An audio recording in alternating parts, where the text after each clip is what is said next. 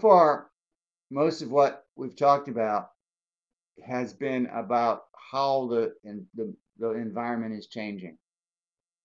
That is what it's like to shop and be a consumer, and how how businesses interact and take advantage of that. There's the other side of it, which I alluded to earlier, but which we'll just dive in a little bit here, the last 10 minutes or so, which is what is this telling them, that is the businesses, about us as consumers?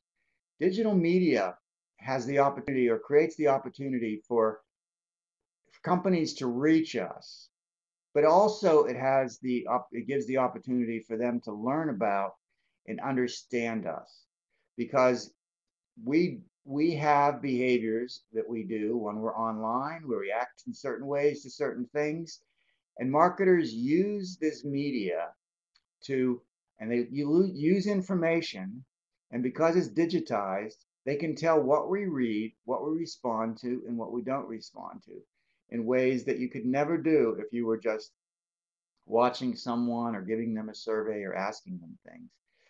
People go through this media, they send a website, they send a widget like we were talking before, or you click on a QR code. They know who you are. They know what the QR code was that you clicked on. They know what store you're in when you did it because of the GPS. They gather all of this data about what each of us is doing, and all of us are doing collectively within the marketplace. This is, when you think about it, it kind of is scary for individuals, but at the same time, it's tremendously empowering if you think about the marketing orientation we talked about, where what you're trying to do is understand what people want, what their needs are, and then organize to serve them. Well, now you can understand what people's needs are without having to ask them when they might not even really know. You can tell by what they do and how they interact, how they use their media. You can tell what they want and what their needs are. And so you could provide that to them for purchase, or for in some sort of a barter or business arrangement. Um, that's what that's how marketers, organizations can see what's the trends are in the marketplace, where those trends are, perhaps how they spread across the country. Something starts in LA and moves west or moves east, starts in Chicago and moves east and west. What gets to the south, what doesn't get to the south, how those kinds of trends happen over time, how information is gathered, how people start to use information, what kinds of stories they're reading, who the celebrities, who the stars are that you can reference, which ones tend to cause buying behaviors and which ones don't. These are all things that we as individuals, as we do this work or do this reading or whatever, we don't even realize what our preferences are so much. We just follow them.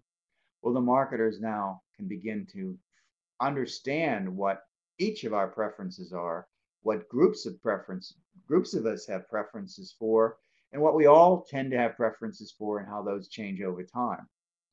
If you think about, this is big data, as I mentioned. If you think about how revolutionary that is, it's scary for each of us because we could easily be manipulated, but it also means that we're likely to get the kinds of products that we always wanted but didn't know were out there, and people will offer them to us in the way that we understand that we need them. As long as we maintain our choice and understand how we might be manipulated as consumers, this is all very positive. We worry too much about them knowing too much about each of us. That's a risk, of course. But all this information is gathered to gather data. You can also ask them specifically. You get these all the time about giving feedback, seeing the Twitter and Facebook and MySpace doing these sentiment analysis. Are things trending positive? Are things trending negative? You know, that's what they say about on Twitter all the time. What messages trend, which ones don't. One thing we know for sure is people like cat videos. So you have these ways of doing this. Crowdsourcing is another thing. You have a question, is this going to work? You ask a whole bunch of people through social media, and you can get feedback very, very quickly. These are the ways to learn about consumers. It's another area that you can think about is that people write reviews fact, there's whole sites based upon this, Angie's List and Yelp, where people write reviews about products or restaurants or whatever. And not most, this says 25% of employees or people, whenever they're deciding where to go or what to do, read these customer reviews. Lots of them, you see them all the time, comments, reviews, whatever.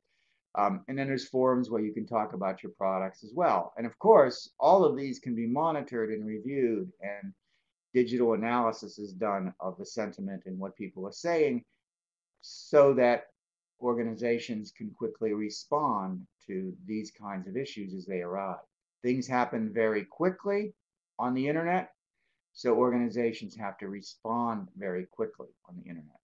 And once again, what that means is that organizations that don't have a strong social media marketing program where they understand what's happening out there are at a very, very grave disadvantage to others. So those are the ideas about what people learn, what organizations learn about us, and what they don't learn about us. Let me just make a couple of comments in closing about some of the issues and impacts that social media